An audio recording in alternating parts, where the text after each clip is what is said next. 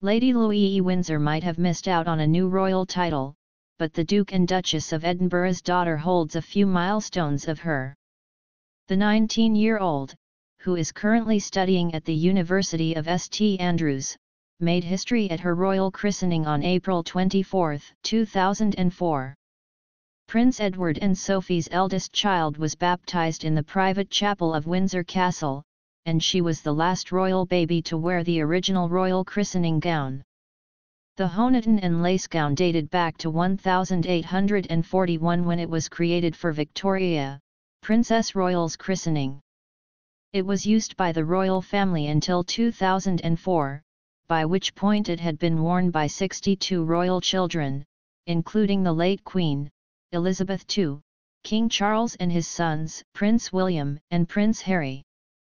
The Queen commissioned her personal wardrobe advisor, Angela Kelly, to create a replica of the 1841 royal christening gown, which had become too delicate.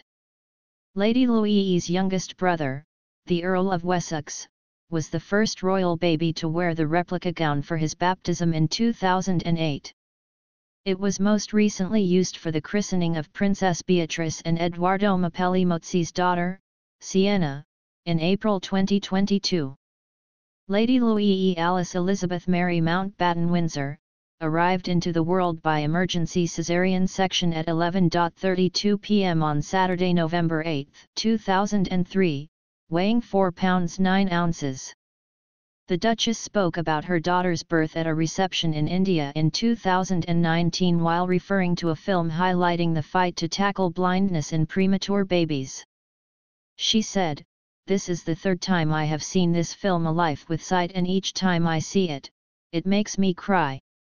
My daughter, Louise, was born prematurely, and so every time I see anything to do with premature babies, it takes me back to those early days, the shock of her early arrival, and then the realization that she had a sight issue, which we would have to manage." Lady Louise was born with esotropia. She is believed to have undergone treatment to correct the condition in which one or both eyes turns inward. Sophie once told the Sunday Express, "Premature babies can often have squints because the eyes are the last thing in the baby package to really be finalized." Her squint was quite profound when she was tiny, and it takes time to correct it. "You've got to make sure one eye doesn't become more dominant than the other, but she's fine now, her eyesight is perfect."